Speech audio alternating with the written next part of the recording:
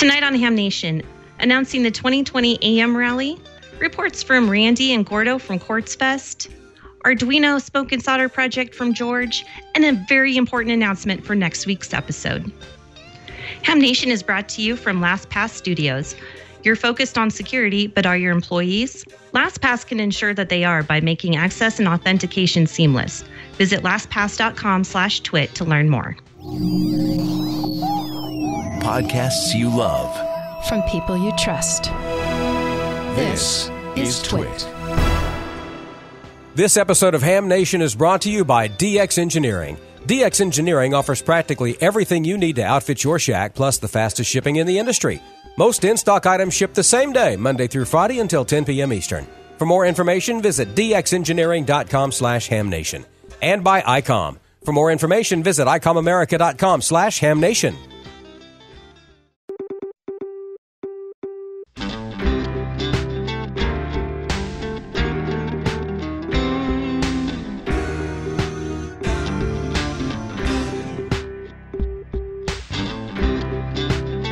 This is Ham Nation, episode 438 for January 29th, 2020.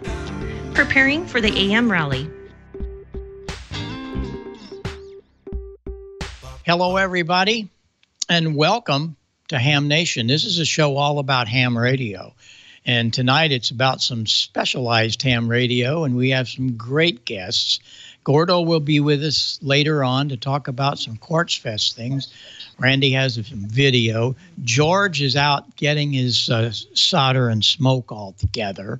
Amanda's in here figuring out what the chat room's doing. So they'll be around right after we get through talking about my favorite mode, as well as these gentlemen you see with me. Let's see who all's here. First of all, we have from the ARRL, and in the lab is Bob Allison. Hi, Bob. How are you? I'm great, Bob. Thank you for having me. Well, it seems like you were just here a few hours ago, which you were. I was, yeah. I've been on the road for 6 days and traveling, and was attended Winterfest in Collinsville, Colorado. Then I hightailed it out towards the Pittsburgh area. Missouri. Collinsville, yeah, but I was at Missouri, and then we hightailed it out to Pittsburgh area, and north of that, the Mercer County Amateur Radio Club, and we spoke about the AM Rally there too, as well as a presentation on performance parameters that I measure here in the ARRL laboratory. Yeah, you got to visit the one and only K3LR. Yes, I certainly did, and that was just absolutely incredible. I've never seen anything like it. And I'm not sure if I ever will again. But Tim, sure. Yeah, in fact, he'll have you out and do it. He'll have you come out and do a contest. That's even better. Yeah, wow. I don't know. I'd be up for something like that. Wow, that was some station. And Tim and the DX Engineering crew are great. Yeah, they are. And we have Steve with us tonight. Steve, how are you doing? You all ready for the weekend and the big AM rally? Yes, indeed. We're all ready for the AM Rally. The servers are all set to go. The software is up on the site, and we're ready to go with the 2020 AM Rally. Hopefully, we'll surpass last year's totals. We had just under 1,000 individual call signs logged and 2,400 and something QSOs, so it just keeps getting bigger each year. So maybe we'll top 3,000 this year. Who knows? Hey, that would be fun, and we're going to get more and more Ham Nation viewers to push that AM button. Speaking of AM buttons, here's Brian. Hi, Brian. How are you? Hey, Bob. We're doing well. Thanks for having us on. What a gorgeous transmitter. When you, that button right beside you, you push that button. This one right here? Right there. Push that AM button. Look at that, baby. There you go. A 1951's Collins 300G. This is serial number 147. It's one of 150 made, and it was rescued out of a radio station in St. Augustine, Florida, by Paul W3VJB, WA3VJB. Let me get his call right, and a couple of other hams. It spent a few years at the Bowie Television Radio Museum, just up the road from me here in Bowie, Maryland, and the museum went a different direction. They needed this space, so we rescued it from the museum, so to speak, and it's been here for the last 3 years as we get it tiled in real perfectly for 160 meters. It's set up for 160 meters AM on 1880 and 1885. So it's a lot of fun. Well, I love those stories, that's for sure. And Steve, you have all kinds of cool things behind you. Most all of that's homebrew, though, isn't it, Steve? Yeah, yep. The whole shack is homebrew. There are quite a few transmitters back there, but there are basically three transmitters in this room, and they're all solid state. They look like antiques, but they're actually all modern solid state Class E transmitters. So that's what this is all about here. That's great. Your microphone is even special because you've got that as a USB. You had to do a little work to get it to work like that, but it certainly isn't the old crystal, that's for sure. No, this has it has an electric condenser element inside of here, and then there's a little microprocessor I programmed in the base of it to do the USB protocol, and I've got some analog electronics. So this actually is plugged right into the computer USB. So that's what it is. Oh, that's great. What's your favorite piece out of all those behind you? Oh, I don't know. Hard to say. Probably this transmitter right here. This is my old standby transmitter. I built this back in 2001, and I'm still using it. Oh, that's great. Well, I hear it, and I've worked you many times, and it always sounds great. And then we moved up to the ARRL headquarters, and Bob, you're with the Gates BC1, right? Tell us a little bit about that little deal. Sure, that's right behind me. Over that way, there it is, the BC1T. And that also was rescued from the National Capital Radio and Television Museum in Bowie, Maryland. And we went down there and picked this up. It was a real wreck when we got it. All the iron was out of it. But they gave us plenty of iron. We crossed our fingers that hopefully we had all the right pieces. And the Vintage Radio and Communications Museum of Connecticut restored the Gates BC1T behind me to its original broadcast configuration. And then after that was stable and we ran it for a whole week, we had Tim Smith, WA1HLR, come here and convert it over to 75 meters and 160. So it runs like a champ. And last year it was used in the AM rally, and we made 392 contacts with it. Wow. Well, it's a beautiful piece, and that's part of this whole thing for those of you that don't have vintage gear. You really need to do that. This is, to me, is the foundation of ham radio. And you can do over my shoulder some of the 430, 70, 7610, 7851, all this kind of stuff. It's a lot of fun, but right above my head, little Drake 2B, and right beside it's the Marvs. And then over to the other side is the pine board that many of you built here in the last year. So that's the fun of it. And don't ever say, well, I can't do that. Oh, yes, you can. It really is quite easy. And there's a lot of help out there. Bob, I'm sure you help a lot get their soldering irons hot, don't you?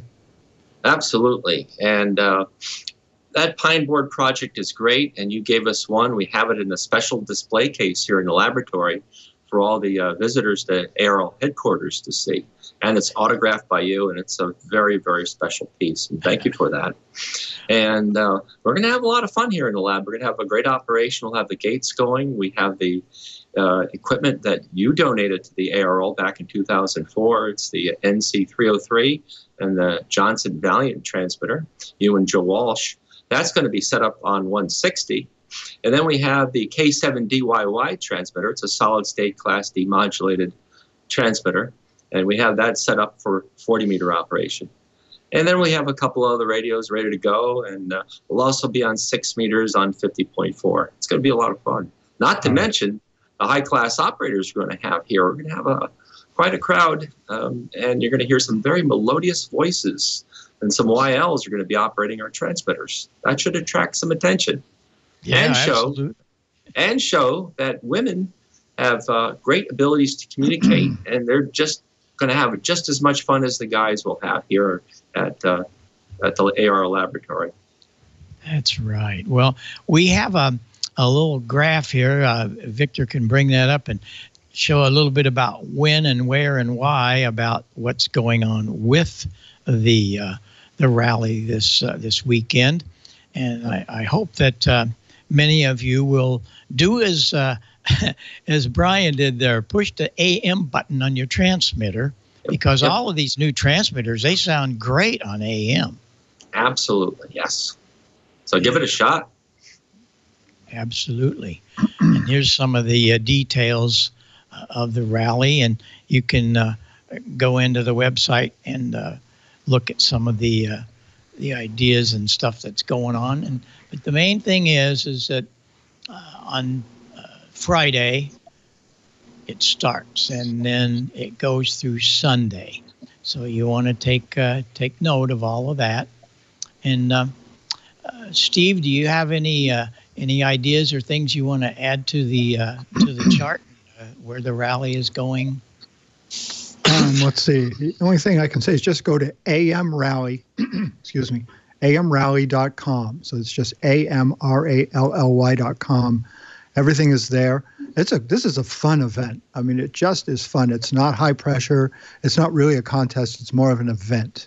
Yes, people can send in logs, and there are actually winners. Oh, by the way, a little known factoid, the second one of these, the AM rally, way back when, Carrie, KC2UFU, won, and she's a YL.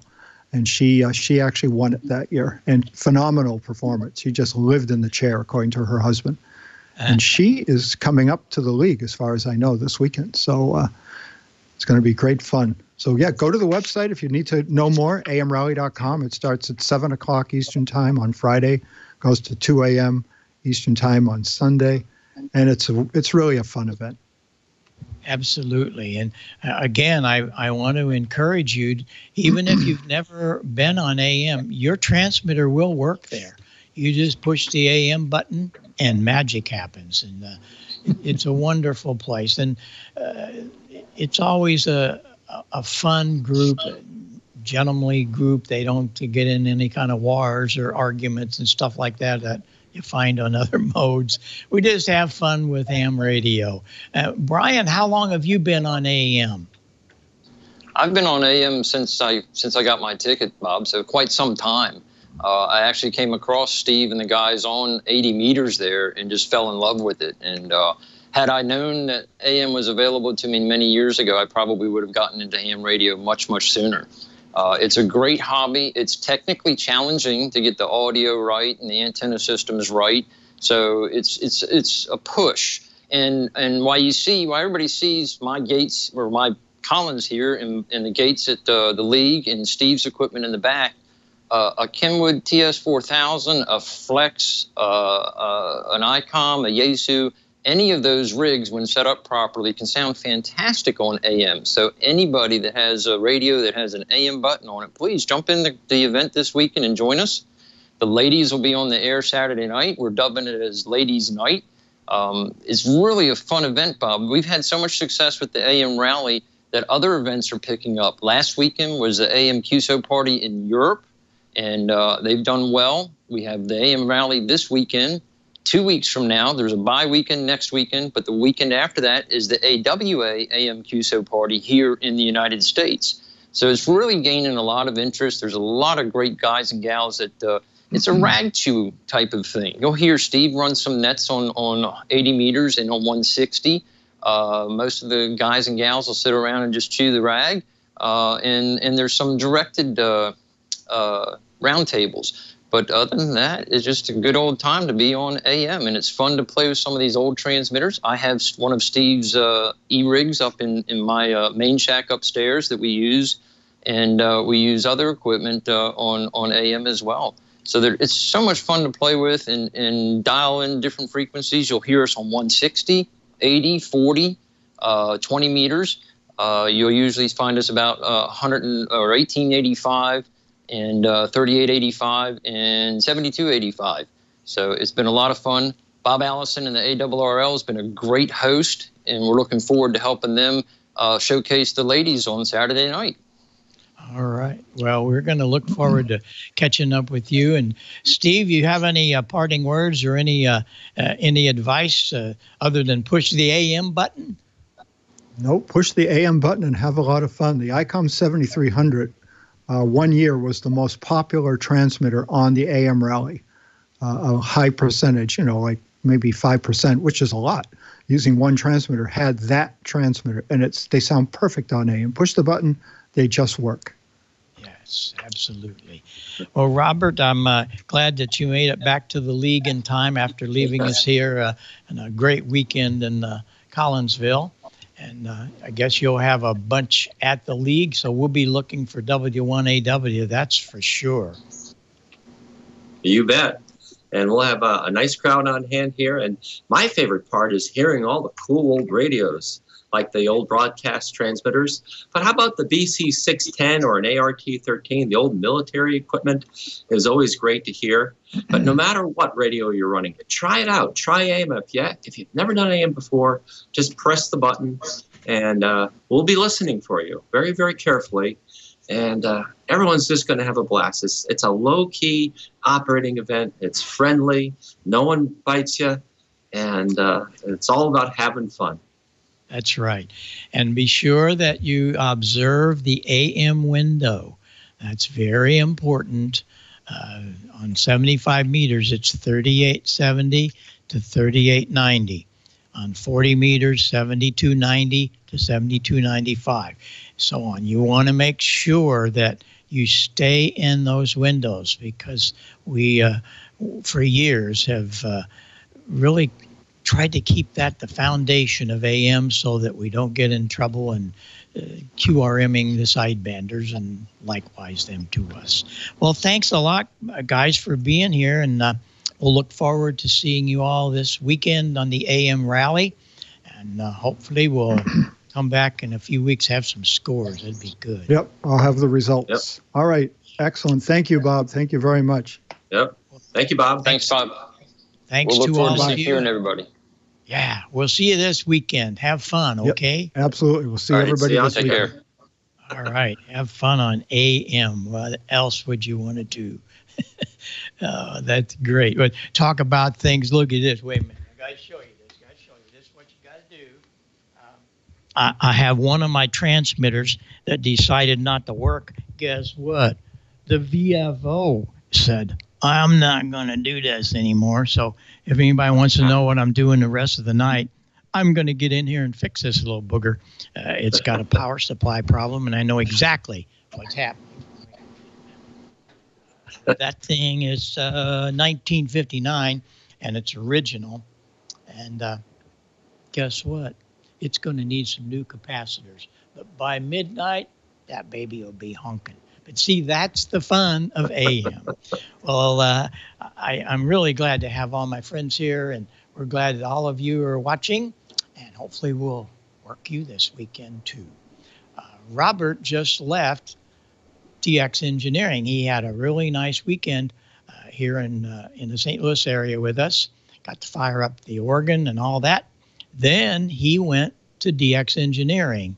So he can give us a first-hand clue of what happens. But let me tell you, this is the dealer. So let's hear what kind of specials DX Engineering has for us tonight. One of the great things about DX Engineering, and there are many, is that they're a one-stop source for everything about ham radio, whether you're operating in the shack, out in the field, even in the tightest spaces. And with that in mind, here are 3 new products that cover the whole spectrum. For the portable op who wants to travel with as little weight as possible, DX Engineering offers SodaBeam's Carbon 6 compact ultralight telescopic mast. This mast extends to 19 feet but collapses to just 17 inches, so it's easy to transport in a backpack. Smooth, telescoping mast, 18 sections, allows for fast deployment. It's made from carbon fiber, so it weighs only 10.6 ounces, and it makes a good choice for supporting the center of lightweight end-fed wire antennas.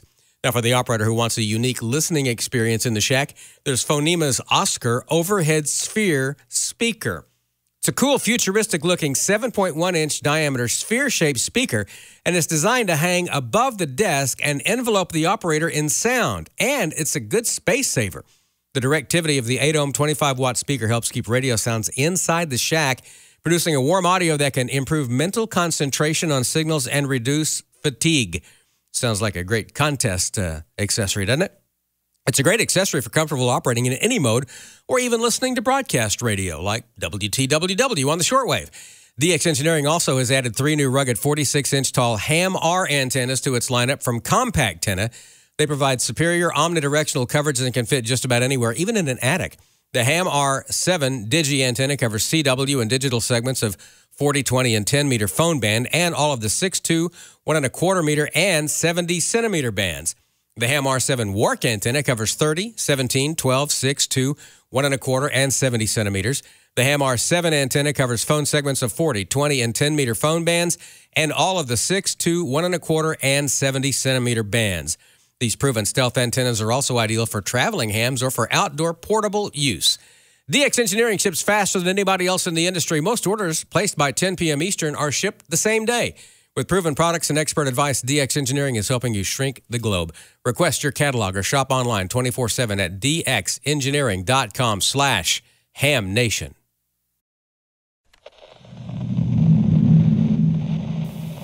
From Amateur Radio Newsline Report number 2204, these are the Ham Nation headlines for Wednesday, January 29th, 2020.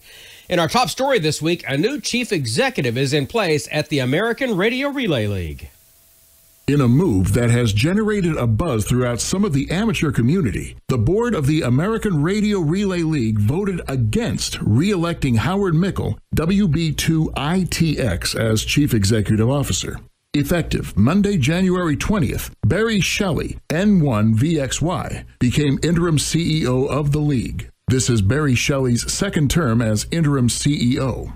The league's chief financial officer for 28 years, he was also chosen as interim CEO following the retirement of Tom Gallagher, NY2RF, in 2018. Howard Mickle's short tenure as CEO began in October of 2018. As speculation continues on a successor, a search committee has been created to review candidates.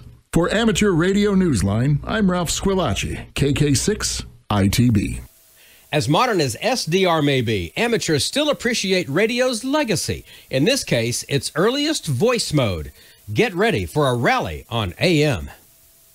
Ham radio operators are getting a chance to turn back time, at least for a little while, between the 1st and 3rd of February during the 4th annual AM Rally. It doesn't matter whether your rig is a new piece of SDR equipment or a homebrew rig with vacuum tubes, a trusty old boat anchor, or something somewhere in between. It also doesn't matter whether you get on 160 meters, 6 meters, or any of the amateur frequencies in between. You can run as few as 5 watts or take your power to the legal limit. This event is all about celebrating amplitude modulation and celebrating the hams who opt in for the fun of it on that weekend. In addition to awards in different categories, there will also be a special recognition for the longest transmission heard, lowest power used, most unique equipment, and working W1AW, the headquarters stations for ARRL, one of the sponsors, along with Radio Engineering Associates and iNet Radio. Visit the website amrally.com for more details. For Amateur Radio Newsline, I'm Jack Parker, W8ISH.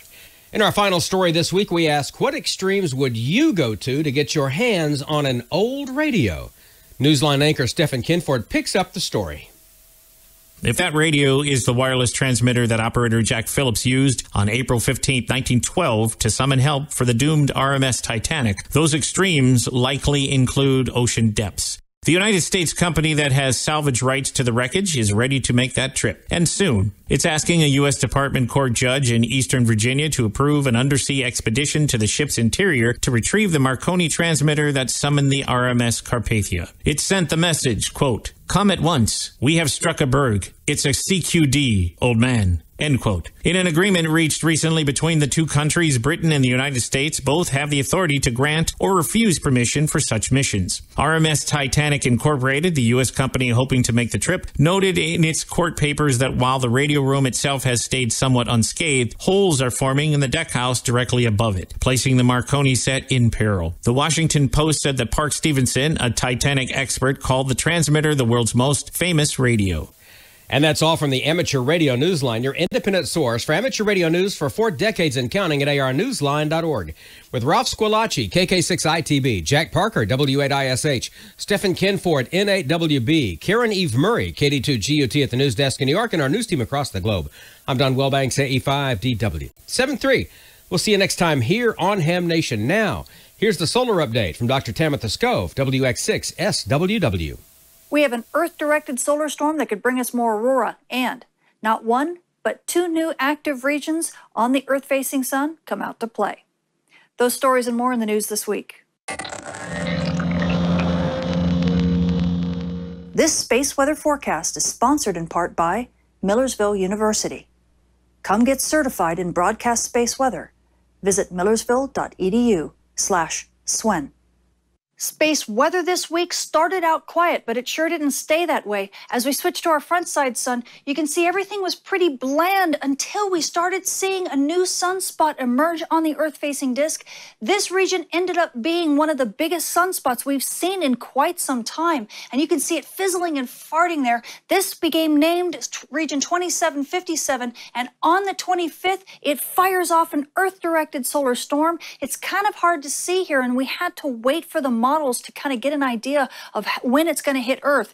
Right now, it looks like it's going to hit Earth right about the 29th, but it's probably going to be a pretty weak storm. You know, we're not that far from solar minimum, so these storms aren't all that strong yet. But hey, who cares? We're seeing these solar storms being launched far more frequently, and as activity continues to ramp up, these storms are going to get stronger. But believe it or not, this is not the only story. We also have a new bright region that's rotating into Earth view on the sun's southeast limb. This is a solar cycle 25 sunspot. It's a new cycle sunspot, or it's actually a active region. It didn't last as a sunspot all that long, so it's probably not going to get a designation from NOAA. You know, these new cycle sunspots have a tendency to be a bit shy. They kind of poke out onto the surface of the sun and then dive back down. So we're going to have to deal with these being bright regions for quite some time yet.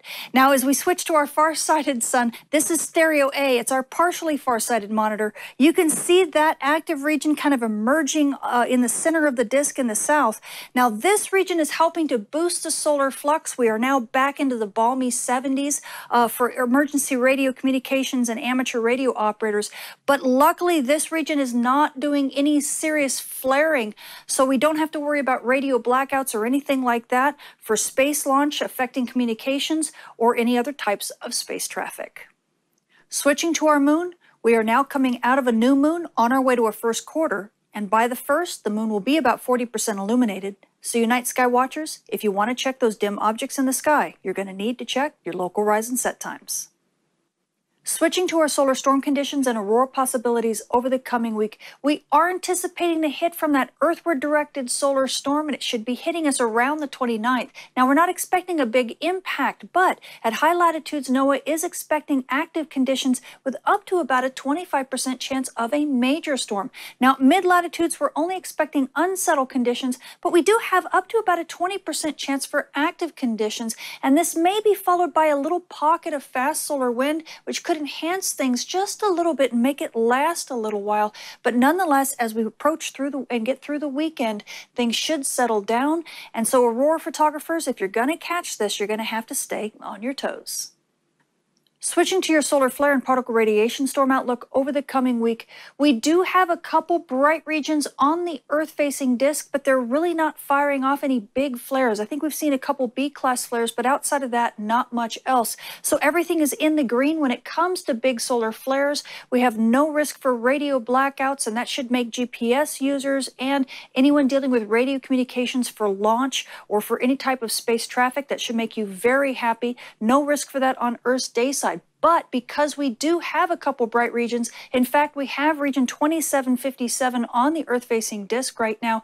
It has been boosting the solar flux. Look at that. We're back up into the mid-70s, the balmy 70s for solar flux. And this should make amateur radio operators extremely happy. You should be able to be getting a little bit better radio propagation, even on some bands that have been pretty bad as of late. And these conditions will last on Earth's day side easily over the next week. So enjoy. enjoy. Now, also because we are at solar minimum, we are getting a higher cosmic ray impingement than we normally would have. So you frequent flyers, and this does include aircrew who fly over 800 hours annually and fly at high altitudes and high latitudes, you all are in the moderate range for radiation dose, and this does include prenatal passengers. So please take this into consideration in your flight plans.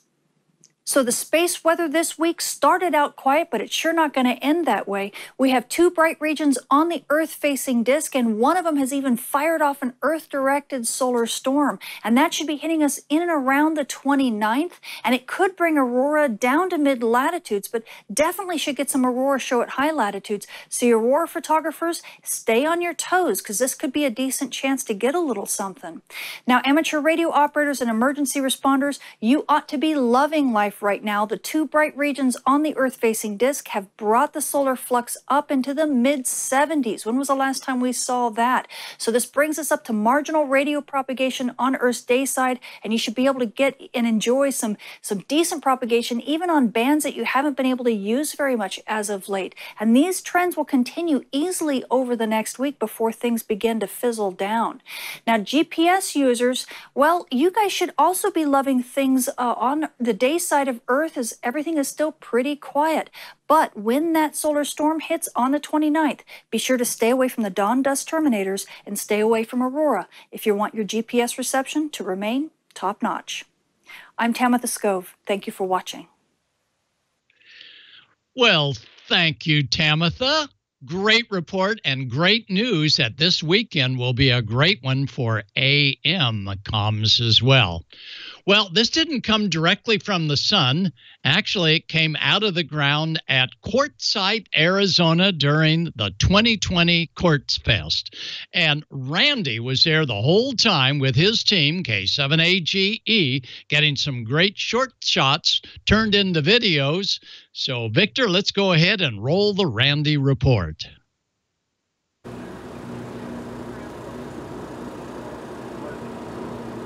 CQ, CQ, CQ, Whiskey 7, Quebec. CQ, CQ, CQ. And MFJ has donated a cobweb antenna for the special event station. And they have a dipole or an inverted V strung up here.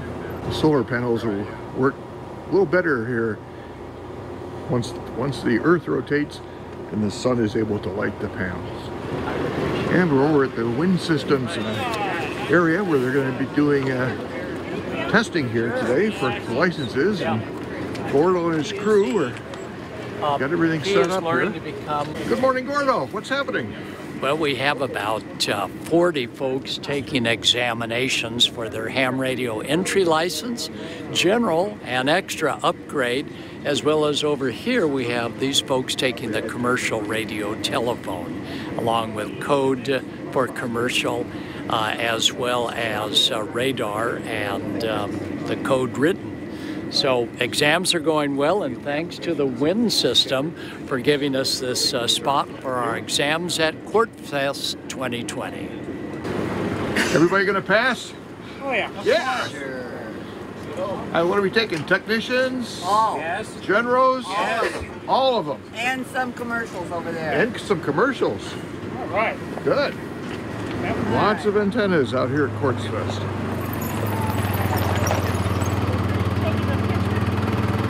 Here's another real nice mask in the back of this RV. More antennas. And lots of solar. Some are simple, just a panel leaning up against the RV, to rather more elaborate solar systems. Silent power, 4,860 watts.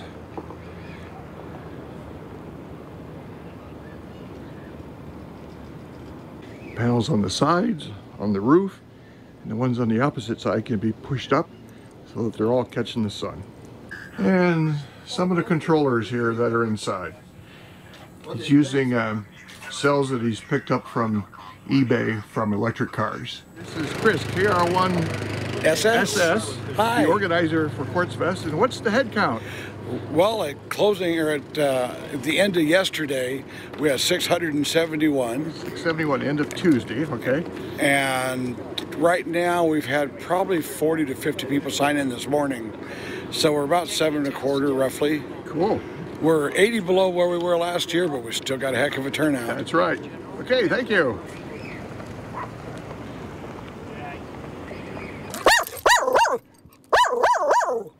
And this is the main fire pit ring, so we're getting set up here for the next session. Starting off on a solar discussion, controllers and panels. So hi again, my name is Ryan. I'm with Blue Sky Energy Solar Charge Controllers and Genesun Solar Charge Controllers. Nurses or Army medics or have some kind of, or been to maybe other Stop the Bleed classes that, and so what they discovered was, you know, conventional wisdom years back was tourniquet was absolutely the last resort. How many of you had that training where you were told you don't put a tourniquet on unless it is the very last resort? That is not the case anymore. Here's the bulletin board at Quartzfest to keep up with all the activities that are going on in the latest scheduling. Hey, here's Kevin W. I forget your call. KB9RLW. KB9RLW. And your channel is? The Old Tech Guy on YouTube. The Old Tech Guy.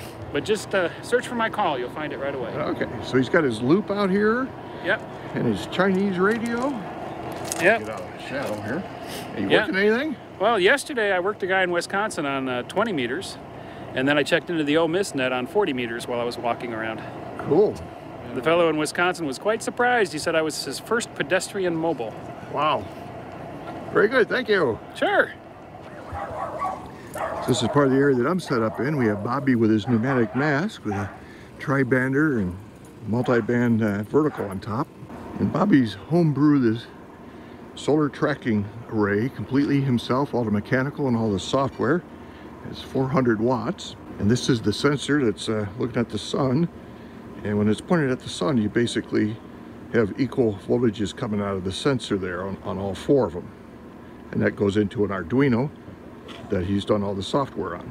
And the back side here with the controller and the motors was the track. So yeah, every couple minutes it takes and tilts the panels to follow the sun.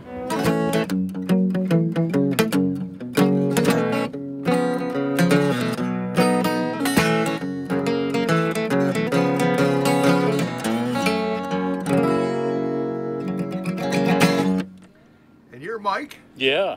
First year at Quartzfest? It is. You just got your technician here. Technician and general. And general. That's right. A couple days ago. What's your call? That I got to think about. KJ7LPO. That's great, Mike. All right. So as you can see, we had a great time at Quartzfest, and in 2 weeks from tonight, we're going to show you all the activities when we burned the ham man and the ham woman. It was a giant bonfire, and we'll have both video as well as some short shots. Quartzfest was a huge success, only one day of a little bit of drizzle, maybe one drop. Cold in the morning, but nice and warm in the afternoon. Well, let's take a couple more looks at the short shots for Quartzfest, and then we're going to go over to George. First of all, we did a seminar on tropospheric ducting, and who would know that we would have a day that Tropo came to Quartzfest, and we were hearing signals from Yuma. We were hearing them all the way north to Las Vegas, all on VHF and UHF. So the Tropo, as you can see, was great. Ladies, yes, you had your own tent, and it was constantly filled with ladies talking technical, ladies doing all of the great activities planned, and one of them was cast iron cooking, and we'll give you the full story on cast iron cooking, but it was, as you can see here, eye-appealing and mouth-watering. And, of course, I was working on my book the whole time. Very happy to report that the extra class book question pool for the remainder of this session, the extra class pool will come out on July 1. And that's our testing team. And John and Tina and Dave and Susie going over all the exams. We had plenty of exams there. And there's Marilyn. She's the one that, and Aaron has the Burning Ham Man, but we're going to save that for 2 more weeks. Next week is Ladies' Night here on Ham Nation, but it's week after next, and we'll actually show it going up. But the best part of this was we seeded some of the sand with little teeny gold nuggets, and as you can see with a smile on Marilyn's face, as well as the smile on those gold prospectors, they were delighted when they hit the gold pans and saw some bright gold coming through.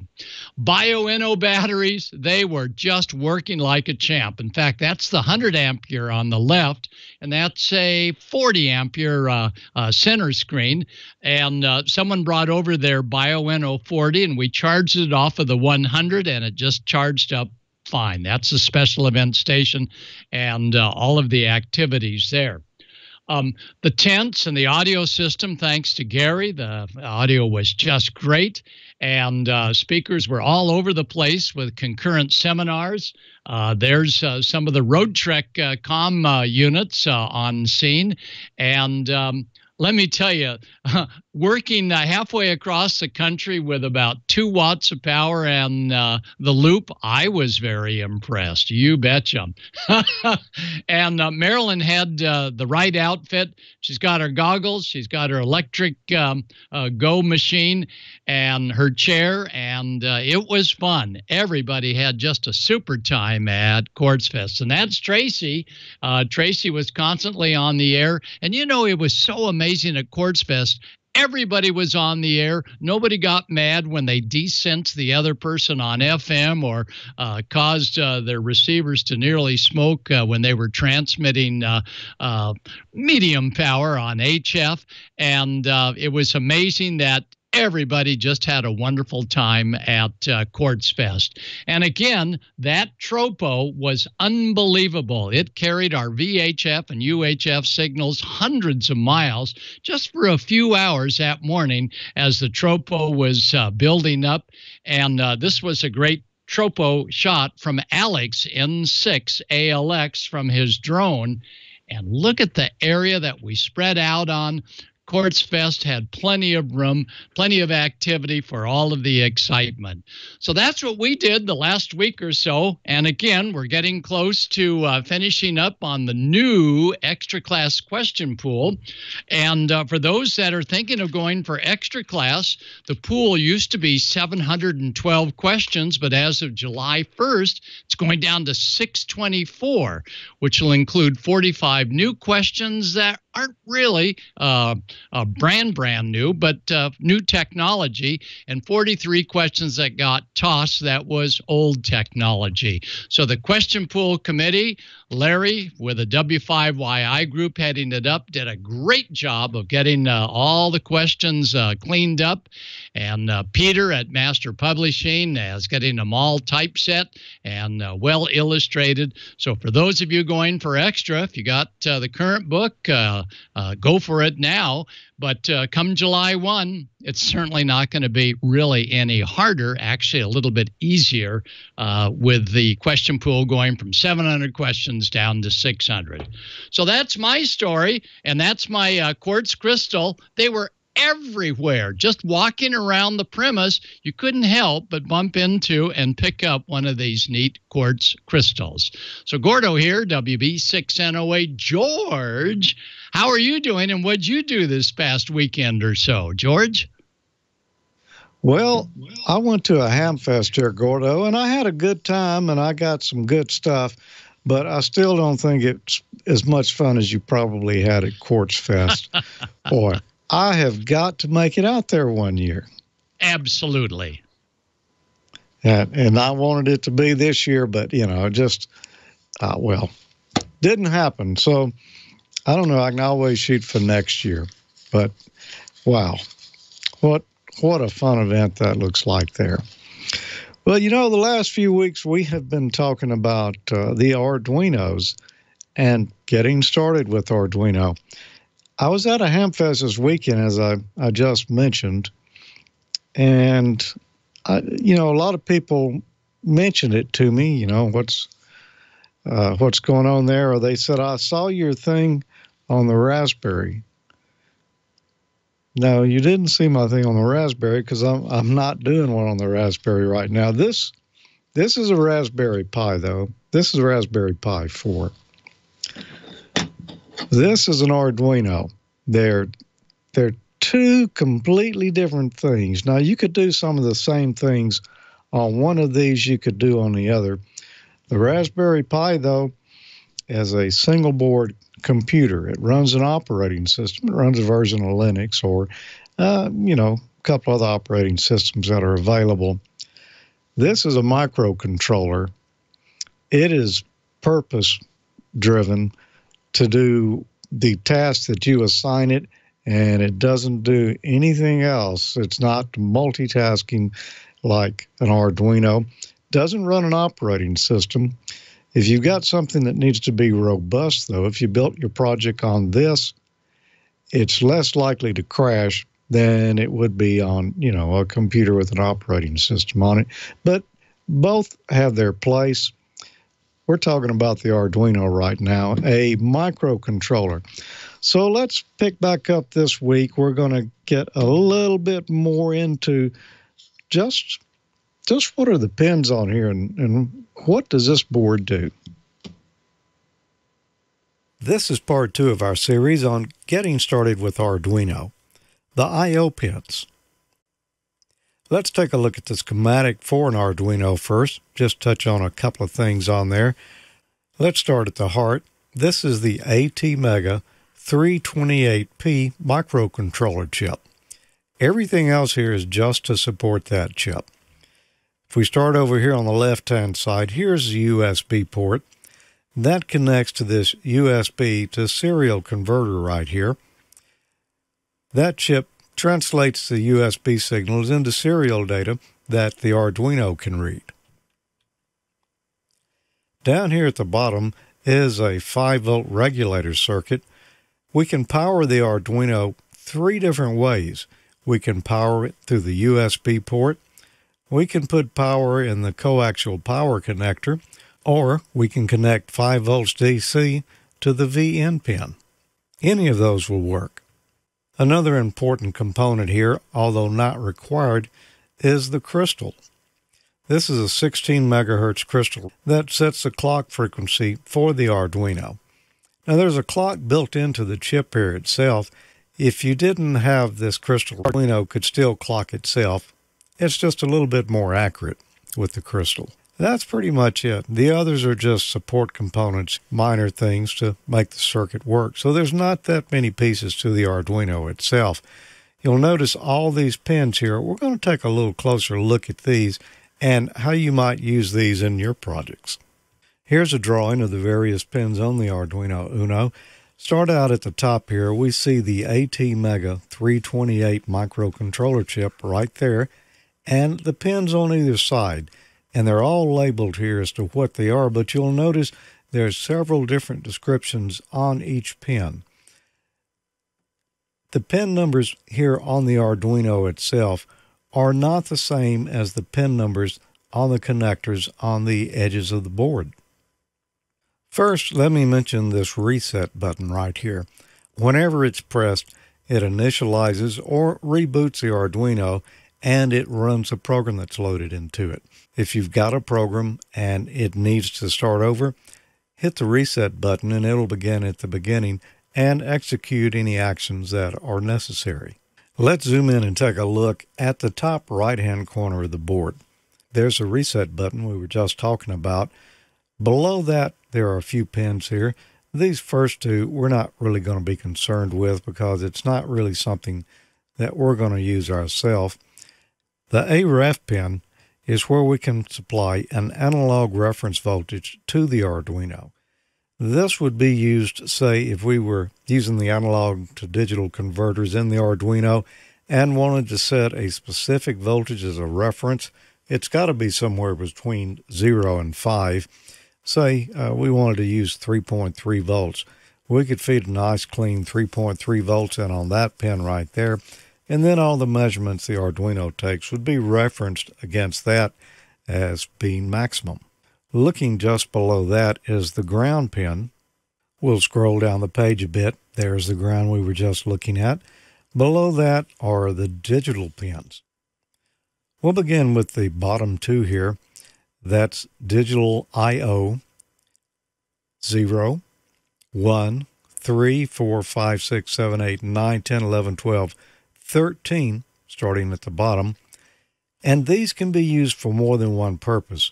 They can all be used as digital inputs, or you can select them as digital outputs, depending on whether you want to receive a signal into the Arduino or if you want to send a signal out of the Arduino.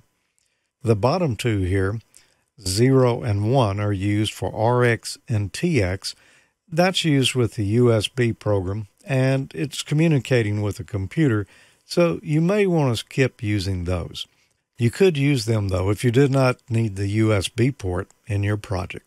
Right above that, digital IO number 2, pin 2 on the board, matches with pin 2 in this list of numbers. All of these numbers right here in the violet correspond with the pin numbers on the Arduino. These other numbers have different meanings. We're only going to cover the ones that you'll be interested in here. Pin 3 gives us another digital IO. This pin can also be used for PWM, or pulse width modulated signals. That's something that we'll perhaps cover in a later lesson. You can use it just for regular digital input or output, though, if you don't need a lot of PWM ports on your project. Pin 4 is just another digital I/O pin. Of course, there's other functions too, but we're not concerned with those. Pin 5, another digital I/O pin that can also do PWM. Pin 6 is the same thing, another digital I/O with the option to use it as a PWM signal. These are pulse width modulated outputs, not inputs. Pin 7 is another digital I/O. Pin 8, also normal digital I/O. And then pins 9, 10, and 11 all have PWM sending capabilities. Pin number 12 and 13 are normal digital I/O pins. They also have other functions over here that we're not going to cover. That won't be necessary in the lessons that we'll have here. Now, just because these have PWM signals does not mean you can't use them as regular digital inputs or digital outputs. It just means they also have the capability of doing that if you need that function. Let's look over at the left-hand side of the board now. We will start once again at the bottom and work our way up. The bottom 6 pins here are all analog inputs. A0 going down to A5. These have an A to D converter on each pin. We can send analog voltages from 0 to 5 volts into any one or more of these pins and convert that to a digital number that we can use in our programs. These pins also have a few other functions that won't be necessary to anything that we're doing here. Above that is the VN pin. This is where you can put 5 volts on the side of the Arduino and use that as your power source. We've got a couple of ground connectors right above that. Then we've got a 5-volt connector right above that where we can get 5 volts regulated from the Arduino to use for our switches or various other circuits we're connecting to the Arduino. Above that, there is a 3.3 volt pin there where we could get a 3.3 volt out. Then the reset pin here works the same as the reset push button, but we might want to extend that out to a push button on the outside of our case or any number of things. And then there's an I/O reference pin here. The I/O ref pin gives us a reference to determine if this particular Arduino model operates with 5-volt logic or whether it's using 3.3 volts for its logic. The Arduino Uno will have 5 volts here, but some of the other models would only have 3.3 volts. That covers most of the functions of these pins, at least the ones that we're going to be interested in for our projects. Boy, I started a real debate or discussion going in the chat room there on that one when I said it doesn't have an operating system. Some people say it does, some people say it doesn't. It has a bootloader.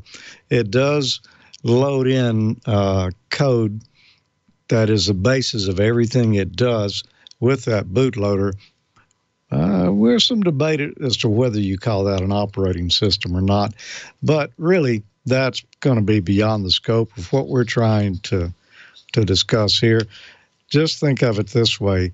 The likelihoods of this Arduino crashing compared to this Raspberry Pi are not remotely the same. These are microcontrollers. They're pretty robust. Now, there's a lot of different microcontrollers out there. I noticed some people said they like to pick microcontrollers, and those are very good and very popular as well. This one currently, though, probably is the most popular because it was released as an open source project, and there's just so much stuff out there for it. Now, there is for the PICs as well, but this is super popular at this time in history, and there's a lot of resources out there, a lot of support. It's very user-friendly, easy, probably a little easier to get started with than some of the others. So that's the reason I'm recommending it. I have used others, but I don't know. I really kind of like the Arduinos. They're very easy to get going with, and there's so much code already written for them out there. But, by all means, try your hands at whichever one you'd like. Now, we're going to be back in just a moment. But first, let's get a message from ICOM. New year, new savings. Bring in the new year loud and clear with some of ICOM's most innovative products.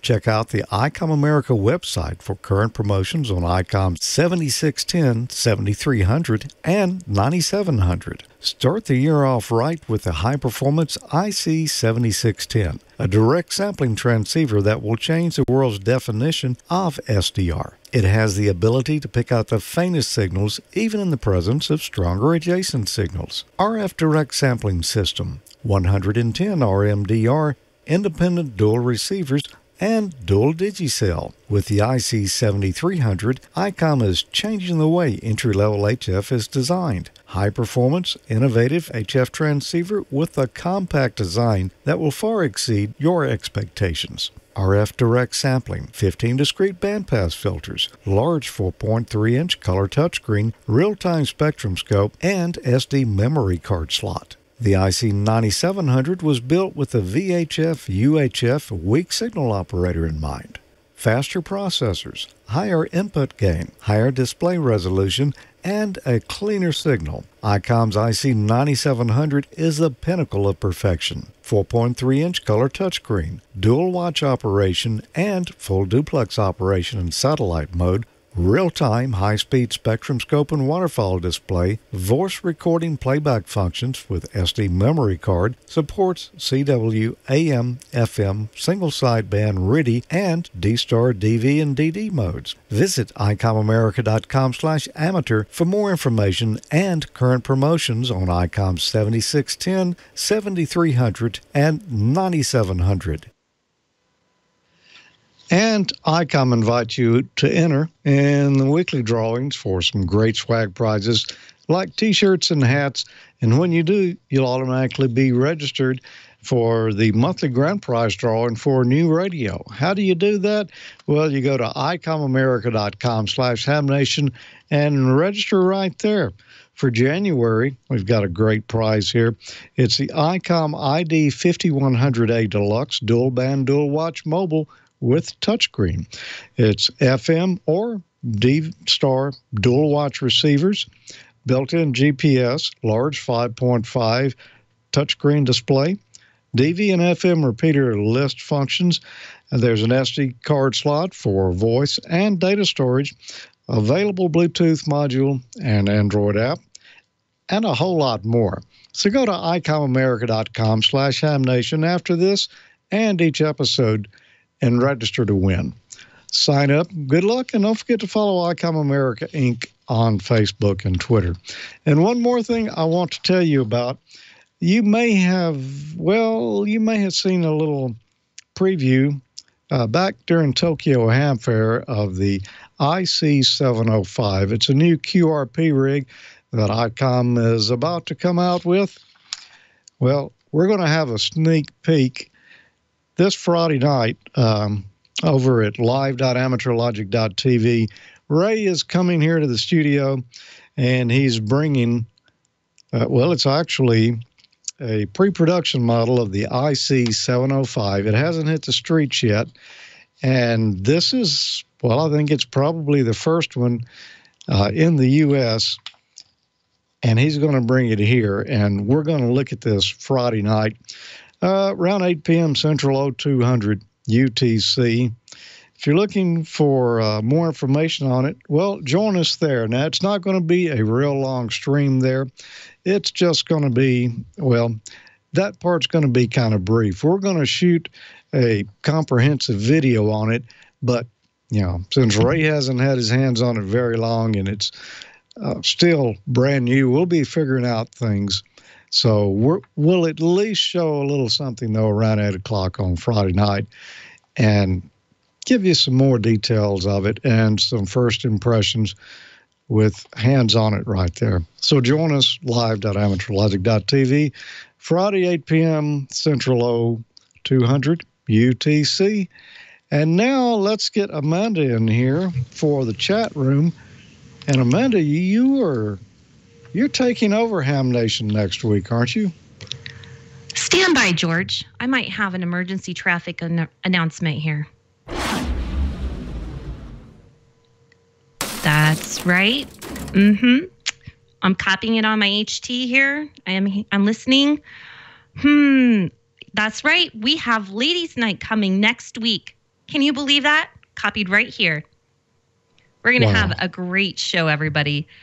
We've got Valerie, we've got Tamitha, and I'm not going to tell you who else is going to be on because I'm going to wait for you all to join in and see who's going to be there. It's going to be a huge night, and we've been working really hard on this show, and I think you guys will all be thrilled. So guys and gals, tune in next week because we've got a spectacular one on the line for you. With that, well, let's talk some AM. George, do you ever get on the AM during the AM rally? I think I have probably been on during the AM rally before. I have not done real well there. I don't know for what reason I haven't been on. It's probably, I've got bad noise here right now. I've got to figure out where that's coming from and get rid of it. But I do operate AM occasionally, and I like the mode. I really need to be on it more. But, yeah, it's a fun mode. It's a little different. You ought to check it out. If you've never done any AM before, well, tune around there in the AM windows this weekend. Do a little listening and, punch that button on AM and make a few QSOs as well. You'll be surprised at, it's just different than single sideband. Not only the way it sounds, but, the type of conversations that go on there. It's a really nice group of folks. Very good. Now, Gordo, same question to you, but I'm going to add a little bit more to it. Bill, WZI1L, had asked, what is the separation in the AM band? Do you do 3 hertz or do you do 6 hertz in separation? And do you play on the AM rally as well? Yes, I'll be on AM on 75 meters, and I've got it right here. The ICOM 9100 is poised for action this coming contest. Well, it's not really a contest. It's just a fun operating event. And I try and stay about 6 kilohertz away. But as I'm tuning around, I'll simply tune around where I'm not hearing either their upper sideband, if I'm on the high side of them, or the lower sideband of their double sideband signal. So if I don't hear them, they probably won't hear me. And the best part of AM is to listen to some of those stations that sound just like a major broadcast station on the old AM radio. So I'll be there, but I'll be doing a lot of listening as well on AM. That's great, Gordo. And we speak of AM. Let's also talk about our shortwave station, WTWW, who is showing us this, playing it for all of their listeners right now. And maybe some of their listeners might tune in as well. Not that you can talk if you're not a ham radio operator, but hey, listen in and see what you can hear. And one other question I wanted to ask Bob was to go over the AM windows again. So Gordo, you want to take that? I don't have them memorized, and I have a feeling that because there's going to be so many stations on, that our AM stations will be taking each side of what is known as the AM window on 75 and a little bit on 40. I encourage those running double sideband, be patient when someone comes back going, "Oh my God, you got a big carrier on the air." And you just lean in there and say, "That's to keep the noise down." And they'll do fine. And for those of you that on single sideband tuning in an AM station, many folks will find that phase distortion on a couple of hops of AM going through the ionosphere will cause one sideband to slightly distort and the other one to be clear. If you're on double sideband, you'll hear a little bit of that kind of fading in and out. So just go over to single sideband on receive and pick the sideband of your choice, and you'll probably have some great reception this weekend. Amanda? Very good, Gordo. Now, you talked about at Quartzfest how you taught about tropospheric ducting. What else radio-wise did you actually do? Did you get on the air and make some contacts and have some fun, or what? We did. We had some fantastic helpers at the W7Q station. When I say helpers, these are mentor hams, many with the extra class ticket, that just went overboard to help brand new hams learn about all the excitement on HF. And we had some real pile-ups, and you'll see some of the antennas that we were using. And they all came through great on the ICOM transceiver, and everybody had a wonderful time. So that was the best part, Amanda, of Quartzfest. I mean, the radios were good, and look at all those antennas, but the best part are those folks that come up and you meet them and you hear just a little bit about their background. And it's amazing all the hams and all the experience they bring to about a 50-acre area at Quartzfest. It was just fun meeting all these fellow hams. Very good. And I told Randy we may need to work on trying to drag our camper down there, but we'll see how that works out. And I have a comment for Randy. So Randy, if you're watching this evening, 80PO wanted to say, Kelly wanted me to be sure and tell you how much she enjoys your walk-arounds with interviews like the video that you showed us this evening. So thank you very much, Randy. We really appreciate it. All right, with that, let's go over the nets that we're going to have tonight. We have 14 Charlie on D-Star. DMR is 31012 and 75 meters on 3905. And Kevin, KC7 FPF, will be back on with us next week on 40 meters. So thank goodness for that. Thanks, Kevin, and thank you for everybody for being patient, waiting for 40 meters to come back on the air. And I'm glad he's gotten all settled into his home and got his new ham shack up and running. So thank you, everyone. But I do for have being the here AM tonight. window. Oh, you do? Go ahead, George. Well, I believe Bob said it is 3870 to 3890. on 75 meters. Now, if you look on the internet, you're going to come up with some different information there. 3870, I think, more leans toward the West Coast, but anywhere in that range, 3870 to 3890 is usually occupied by AM signals. And if you operate sideband, be considerate, stay out of that area. And if you operate AM, kind of narrow yourself down to that area. Don't get outside of that. And everybody can get around it. But I heard some sideband guys, some friends talking about it one time, and they said, you really don't want to go down there and mess, with the AM guys with your sideband signals, because some of them are running such big stuff that if they wanted to camp out where you are, then, that would be it. I mean, so yeah, everybody play along together. I don't know in the other bands exactly where the AM windows are. I see what the ARRL says here. 40 meters, let's see, they say 7290 to 7295. I'm not sure that everyone agrees with that. But anyway, just listen in those areas. You're going to find some AM signals. Just do a search for AM window, and you'll get some good locations that way as well. Amanda? I agree. And I would also say, if you're nervous about calling CQ for the AM rally, just answer everybody else's calls. I'm sure there's going to be plenty out there that you're going to be able to pick up and hear. So if you're worried about anybody getting mad at you for operating in the wrong place in the band, just peck and hunt, pounce and hounds, whatever they call it. All right. Well, thank you guys so much for being here this evening. We appreciate this. Thanks for all of Bob's wonderful guests. We really had a fun time.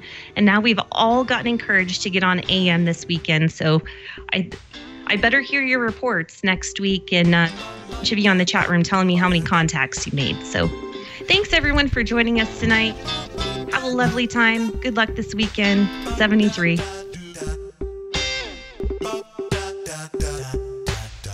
Bop.